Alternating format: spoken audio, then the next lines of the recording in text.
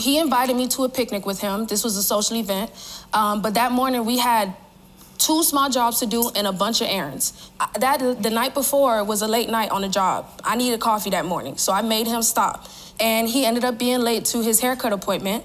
And when we got home, he didn't say anything to me. I'm thinking we're still going to the picnic. I'm in the bathroom getting ready. And then I hear bangs, I hear crashing, I hear all types of sounds. I go outside, this man smashing everything up with a hammer. He's smashing doors. Wow. He smashed my dresser, my closet doors. He destroyed everything. Did you do this? Oh, that's the only question I have. I did that. Not the door, I did the closets.